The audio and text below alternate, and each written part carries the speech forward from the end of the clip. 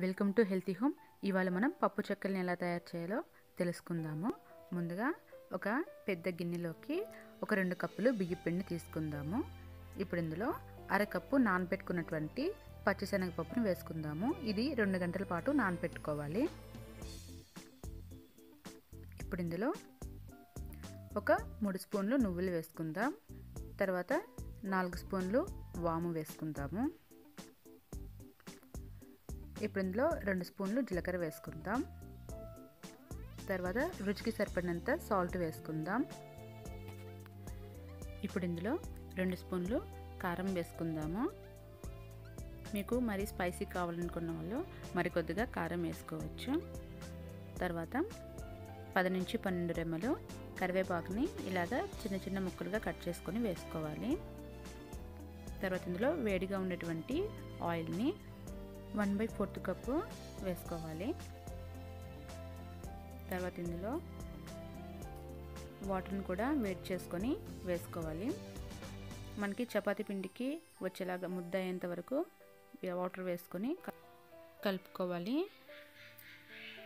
ఇవి కొద్దిగా వేడిగా ఉంటాయి, జాగ్రత్తగా కలుపుకోవాలి. చూడండి, ఇలాగా ముద్దలాగా కలుపుకోవాలి.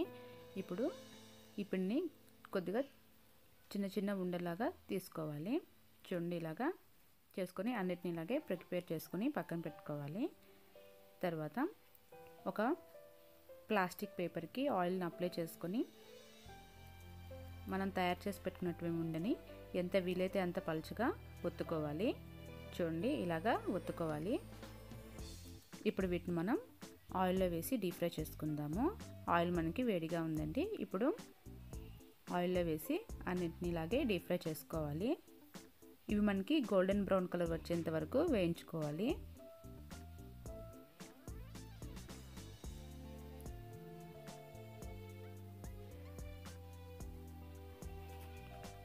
చూడండి,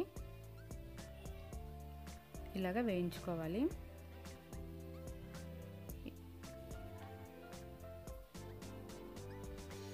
ఇలాగే అన్నిటినీ కూడా మనం ప్రిపేర్ చేసుకోవాలి. ఇప్పుడు వీటిని ఒక ప్లేట్లోకి తీసుకుందాము. ఇంతేనండి, ఎంతో రుచిగా ఉండేటువంటి పప్పు చెక్కలు మీరు డెఫినెట్గా ట్రై చేయండి. ఇవి మనకి చాలా క్రిస్పీగా ఉంటాయి. వీటిని కానీ మనం ఏదైనా ఒక డబ్బాలో కానీ గాలిపోకుండా స్టోర్ చేసుకున్నట్లయితే ఇవి మనకి 1 మంత్ వరకు క్రిస్పీగా ఉంటాయి. డెఫినెట్గా ట్రై చేయండి. Thank you for watching. Please subscribe to my channel.